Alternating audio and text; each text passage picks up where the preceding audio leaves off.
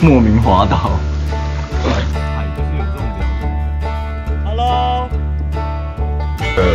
丽景温泉会馆，划船没有很难。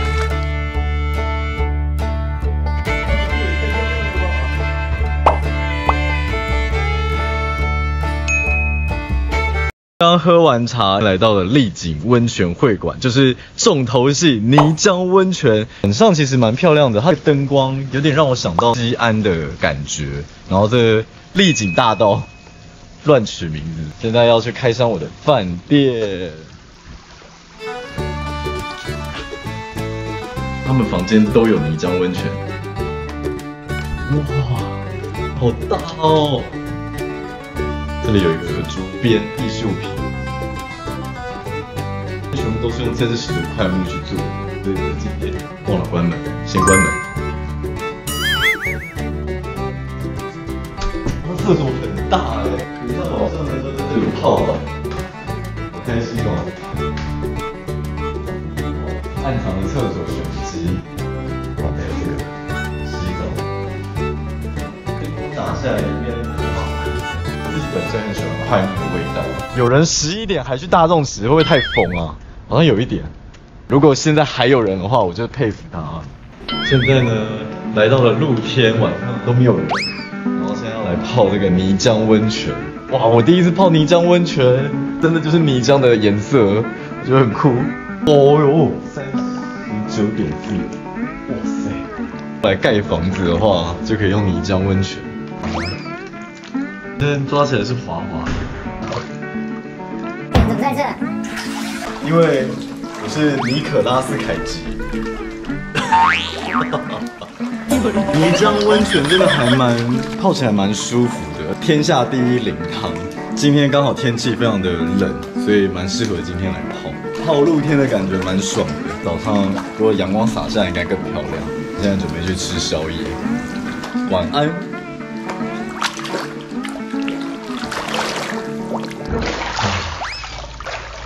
其实今天最让我印象深刻的是煎茶，享受一杯茶的时间，我觉得那个状态蛮好的，享受当下。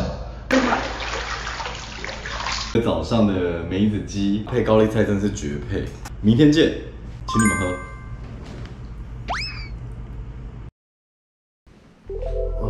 早安。一觉到天亮，整间都是快木的味道。身心灵非常的舒服，然后还有一个特色就是泥浆温泉啊，对，我觉得一早能泡泥浆温泉是非常舒服的。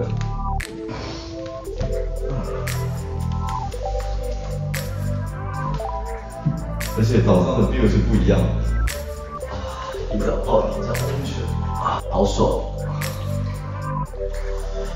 啊！对了，去大众池看一下好了。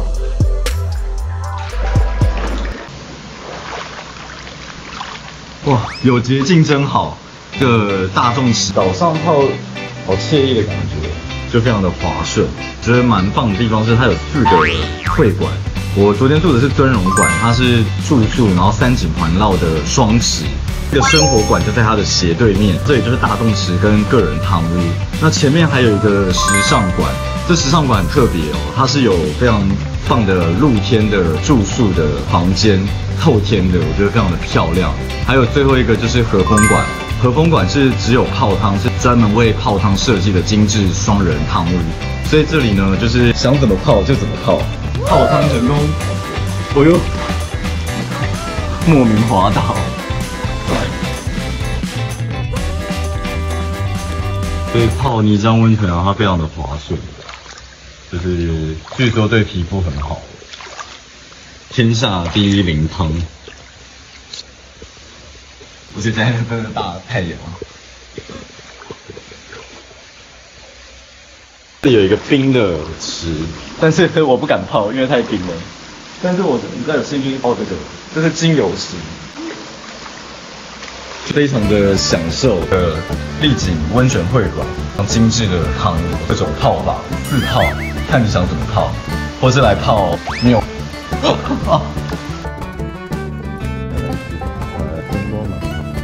他们餐厅是在阳台，所以可以看山景，然后还有顶楼，两个方面看一下。我觉得得住在这里蛮舒服的地方是三面环山，就空气非常的好，就是很想放空。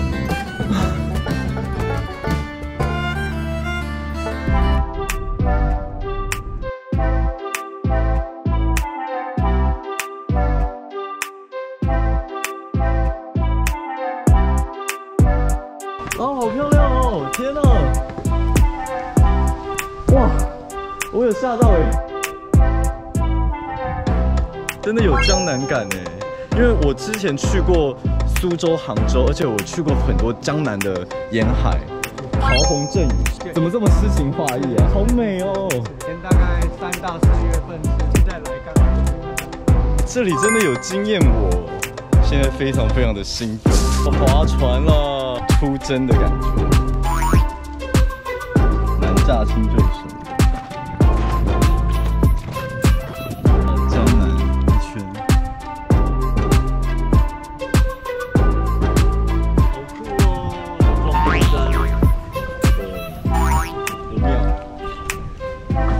我想到那个李安的少年派这部电影，就是一个人漂流在汪洋大海中，孤立无援，也有点像那个亚马逊。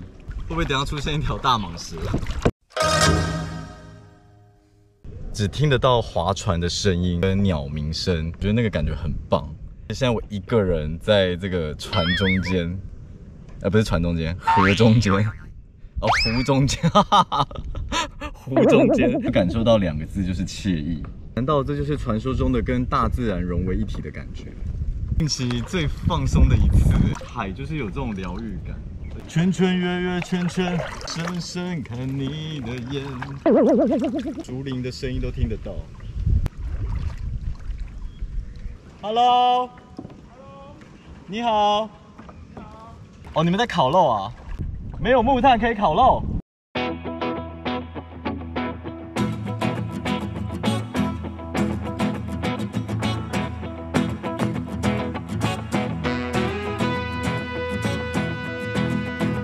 放空就是静止，那感觉真的超赞。放什么？转动。那个山的后面有另外一座山，叫做阿里山区。边讲话边滑，所以是滑稽。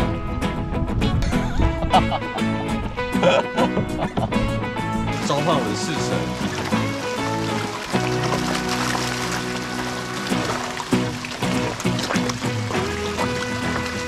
还蛮疗愈的，看到那么多鱼。如果刚在那个独木舟上可以喂鱼就好，应该更壮观。刚吃饱饭，很喜欢刚刚走上来的这个青苔的制糖的这个感觉，还有这个中体，香港有点欧式。刚刚我有简单参观它2、3个房型，觉得蛮酷的。就是有一个是面对这个河景，然后比较中国风。他们这里最特别是有那个 villa。我蛮想去看那 villa 长什么样。划独木舟的时候就有看到那6栋的 villa， 但是去之前一定要先去喝杯咖啡。中午没喝咖啡，真的是现在已经快昏了。现在来到传奇酒吧的小农咖啡，洪都拉斯的，非常好喝，很浪漫，就是有这种盐灯，很漂亮。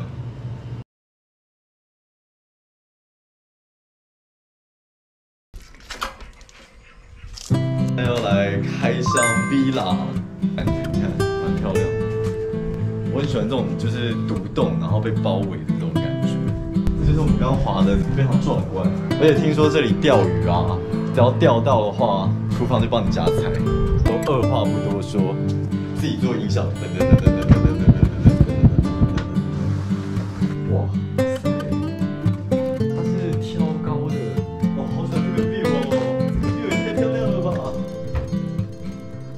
神怡，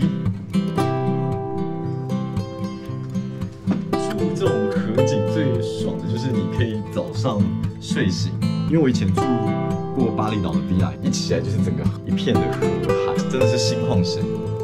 而且它挑高，我觉得挑高就会让你只要住就会送一瓶红酒，就很贴心。哦，这里有泡澡的，泡澡也是可以看河景。休息，喜欢这个木质的灯泡，有一种日式感。去外面看一下好了，不知道你们喜欢迷宫。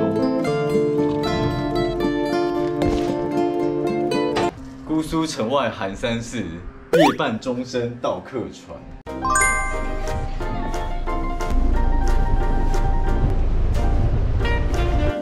芋头鸭，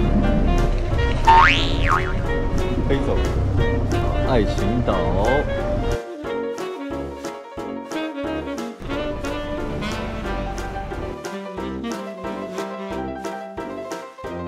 坐船，江南画法，坐我们今天划船的地方，船果然比较轻松。